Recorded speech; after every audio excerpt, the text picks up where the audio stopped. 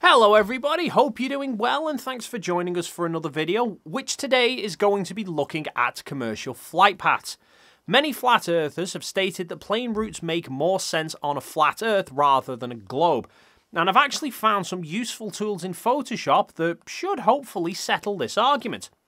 For example, just the other day, somebody commented on one of my other videos that flight paths on a globe don't make any sense, and they linked a video by Flat Out Truth, saying apparently that would shoot any globe argument down in flames. So let's take a look. Now let's check out a flight from New York to Moscow, Russia. Okay, now if you look up the flight pattern on Google Maps, it will show you a route leaving New York, going through the tip of Canada, then through the tip of Greenland, then through the tip of Iceland, through Sweden, and then into Moscow. I mean, anybody with common sense knows that the fastest route between A and B is in a straight line, as we see here. I mean, you do not have to be a rocket scientist to figure this out. It's common sense. From point A to point B is a straight line that will always be the fastest and shortest route. Now, check out what you have to pass to get from New York to Moscow on a flat Earth map, a straight line. Check this out. The edge of Canada, the edge of Greenland, straight over Iceland, straight over Sweden, and into Moscow. Huh, imagine that. There you go.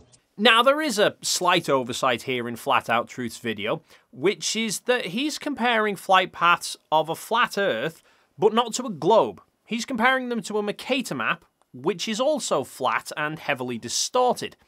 Now, he's correct that the shortest distance between 2 points is a straight line, and that would make the most sense for a flight, but he's drawing a straight line across a Mercator map.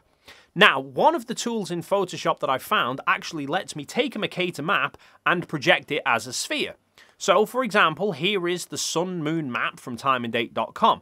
If I bring this into Photoshop and I go up along the top and select 3D, then come down to New Mesh from Layer and Mesh Preset, it gives me a bunch of different shapes that I can pick.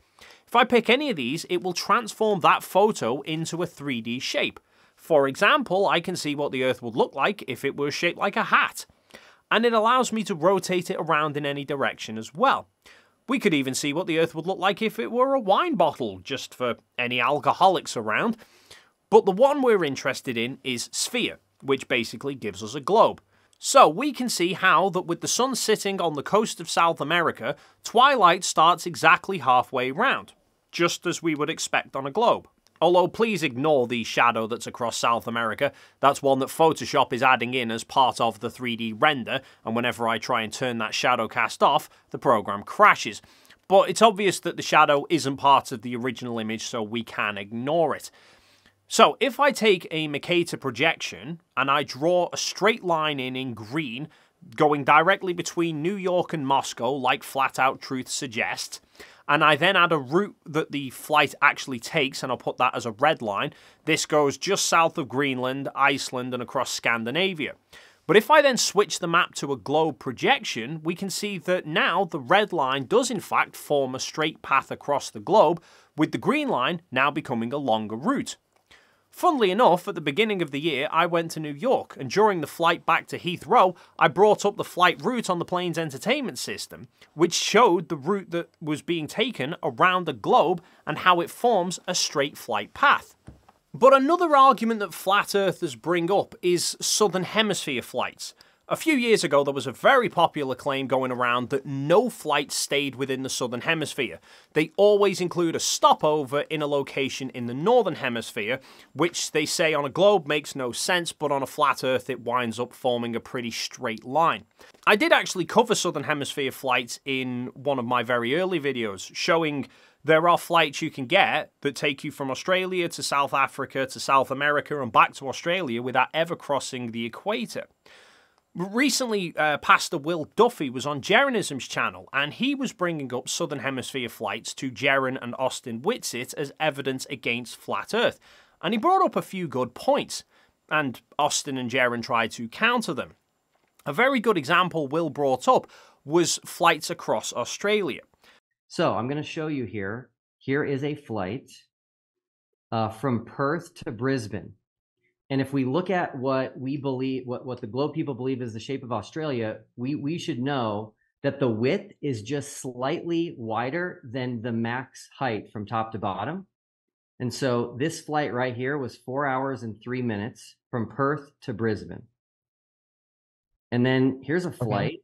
Here's a flight from Melbourne to Darwin. And it's 3 hours and 55 minutes. That flights going between the coasts north and south across Australia take pretty much the same amount of time as the flights going between the coasts east and west. And surely that means that the distances north to south are about the same as east to west. But on a flat Earth, Australia is shown on their map as being about 2.5 times wider than it is tall. Now, Jeran and Austin's main rebuttal to this seem to be that the flight times are dependent on the speed of the plane, and planes don't always fly at the exact same speed. Flights are consistently different times. There is no specific exact time for flights. And the way that these programs get the supposed speeds that the planes go is they assume the distance and then they look at the time. You're saying that, oh, it's not always 8 minutes. I could literally just Google it right now and I'll find one that is not the same times as these. Do you know that computers basically will decide where the planes will fly? Or do you think it's pilots steering the wheel of the plane? No, computers do almost everything. Okay, so imagine that I've got a little 2 toy cars that I'm starting in New York and I want one to get to San Francisco and one to get to Colorado. Could I program them so that the one gets to Colorado after the one gets to San Francisco? Is that possible? If you vary the speeds. Right. So by varying the speeds of planes, you could easily get them where you want them to be at a certain time. Jeran even highlighting that often when planes are late taking off, they say they'll try and make up the time. Now, tell me, have you ever flown and left late from your flight? You guys are getting on, it's about 30 minutes late, 40 minutes late. Do you get where you're going on time? Sometimes. Yeah. So you know why that is? It's because planes can get up to different levels and get to places the computer will make sure they get there on time, even if the plane leaves 40 minutes late. I think he's perhaps suggesting that pilots are basically instructed to fly at a particular speed that would correlate to what we would expect on a globe. Except that isn't really possible. Now, some of it comes down to economics. Airlines will do things in the most cost-effective manner that they can get away with. Even short-haul flights, the planes will climb to pretty high cruising altitudes. For example, Ryanair run regular flights between Liverpool to Dublin, which is 140 miles as the crow flies. And yet, the plane still climbs to 22,000 feet. It's no sooner got up there that it starts descending again, but the pilots do that because it's more fuel efficient than flying through the thicker air low down. And the flights across Australia will reach the far side of 30,000 feet because their flights are much longer than that.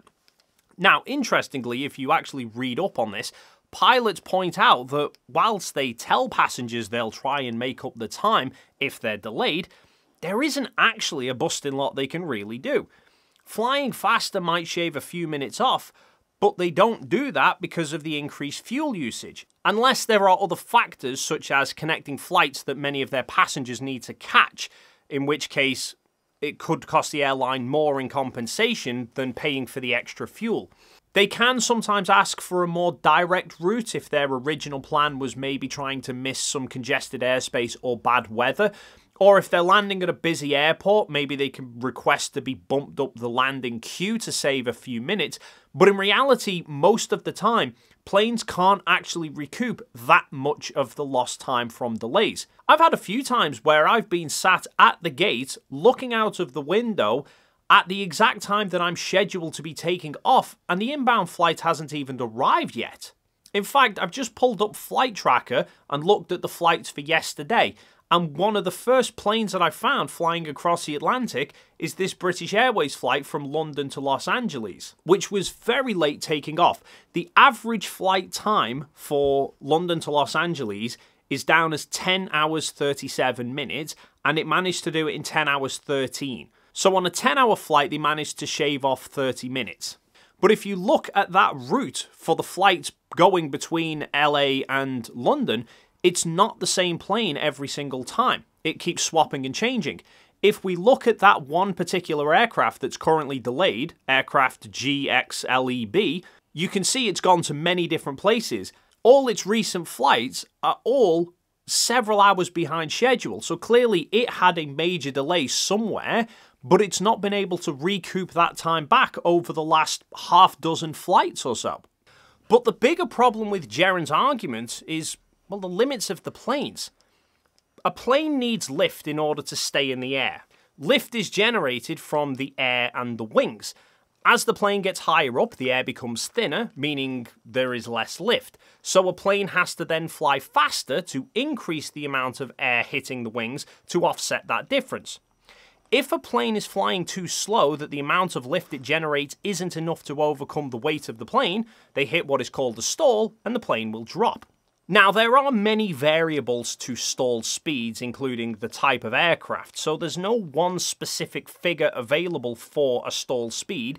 However, from reading around online, it looks like the average sort of stall speed for planes at 35,000 feet is about 250 knots airspeed. Now, airspeed is different to ground speed in that it's the speed of the air moving past the aircraft, not necessarily the speed with which the plane is moving above the ground. Since if a plane is flying into a headwind, the air will be hitting the plane faster than the plane is moving along the ground. Conversely, if they're flying with a tailwind, the air will be hitting the plane slower. So if there were no wind, the airspeed and ground speed would be equal, and the plane would need to be flying above 250 knots, which is 463 kilometers or 287 miles per hour, in order to maintain a steady cruising altitude. That would be the slowest that the plane could fly at, so that would have to be the north to south route, meaning the east to west flight would have to be 2.5 times faster in order to keep a similar flight time. 2.5 times faster is 625 knots, or 1,157 kilometers, or 719 miles per hour. That is very close to the speed of sound, and that would be the ground speed, meaning if the plane were flying into a strong headwind, its airspeed could exceed the speed of sound, and planes can't do that. In fact, the maximum speed of the Airbus A321 is 876 kilometers per hour, which happens to be the model of plane that was flying that east to west route when I had a look at it. So it's just not physically possible, based on a flat Earth version of Australia, for planes flying east to west to regularly, consistently have ground speeds 2.5 times faster than the planes flying north to south. Either one would be exceeding its physical limitations or one wouldn't be flying fast enough. Incidentally, there is another way though to verify the proportions for Australia. That would be to drive it. You can drive from Perth to Sydney along the south coast, which is near enough the full width of Oz, and it shows a travel distance of 3,932 kilometres. You can drive from Adelaide to Darwin, which is most of the north to south, and that's 3,030 kilometres. And that points more to the globe scale for the country rather than the flat Earth map. One point Austin brought up, though, was saying that whilst he accepts there are flights that stay within the Southern Hemisphere, they're very few and far between compared to the total number of flights. I would say the more accurate thing is that people were talking about why are there not that many Southern flights? Because there are way shorter paths that go straight there, and the vast majority of them go out of their way up north. And people just say stuff like, oh, it had to stop for fuel. No, it needs more fuel to go up there. And that is a fact, that the vast majority of flights are not southern to southern. This is a very rare flight, as in out of all of the flights, it's basically an anomaly. Not saying it's fake. I'm saying that's a fact. And that flights from the south, they go up north out of their way many times. And there are many times we can show that the path makes more sense on a plane Earth than a globe Earth and would cost extra money. But this again comes down to economics. Only about 12% of the world's population live in the Southern Hemisphere. Only 32% of Earth's landmass is in the Southern Hemisphere, so statistically there are far more people wanting to fly to and from places in the Northern Hemisphere than stay solely in the South. And 80% of the surface of the Southern Hemisphere is ocean, so flying between the continents in the Southern Hemisphere involves going over vast oceans with nowhere to stop, which means you need a plane that can fly that distance without refueling. and typically in the past that has meant the only planes with the endurance to fly that far were very large planes like jumbo jets and 777s. But those use a lot of fuel to travel those distances for routes with very little demand, so they made no financial sense. The more cost-effective way for airlines was to have those relatively few numbers of people fly more popular routes to somewhere in the northern hemisphere and then transfer to a different route to get back to the south. I mean, it's like here in the UK, there are a lot of rural villages around that often only have one bus route that go through them. That route will go to bus stations in nearby towns and cities. But if you want to travel to another rural village, it's pretty common that you have to get a bus into the city and then switch to a different bus on a different route, sometimes going back in mostly the same direction you've just come to get to where you want to go. Because it's just not cost effective for a bus company to run a bus between two rural villages that hardly anyone's going to use. The whole flight situation around the Southern Hemisphere, though, has changed a lot in recent years, with Boeing and Airbus pushing more fuel-efficient planes like the 787 and the A350, which can fly these Southern Hemisphere routes much cheaper than in the past. So, even though they might be few and far between, these flights do exist. Now, let's look at which makes more sense between flights on a globe and flights on flat Earth. I've seen a lot of examples in the past of flat earthers where they'll pull up, say, one particular flight that might have made an unscheduled diversion for some reason to a different airport that is well out of their way, and somehow that proves the Earth is flat. Now, there could be any number of reasons for that. Not all airports can handle all types of planes, so maybe it was a large plane that needed to divert to a suitable airport. Perhaps there was a medical emergency on board and they needed to get close to somewhere with suitable medical facilities. There are multiple reasons other than the Earth is flat. Now, when there are over 100,000 flights happening every single day around the world, you can't really rely on a one-off random event as conclusive proof. Thankfully, though, this is where I think Photoshop can make things a bit clearer for us. Not only does Photoshop have the ability to project Mercator maps as a sphere, but now, as I've found out, seemingly it can reproduce flat Earth maps. By going to Filter, Distort and Polar Coordinates, then selecting Rectangular to Polar, it will transform a Mercator map to a Gleason map. Or you can do Polar to Rectangular if you want to swap a Gleason back to Mercator. The initial result will be distorted because it's a rectangle projecting as a circle, so you then have to stretch the aspect ratio to 1:1.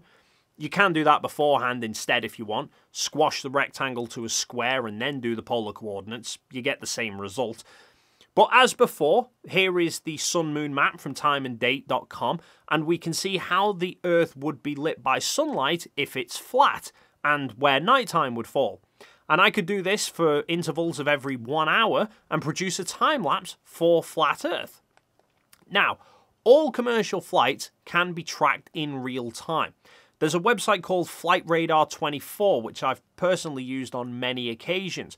I've tracked flights across the world when my family have been on them. I've used it for spotting planes that I'm photographing to work out how far away they are. Actually, I've used that in another video I've got coming up that you probably won't want to miss. And I've even used it ahead of time to see in advance when planes would be flying over me, and they did.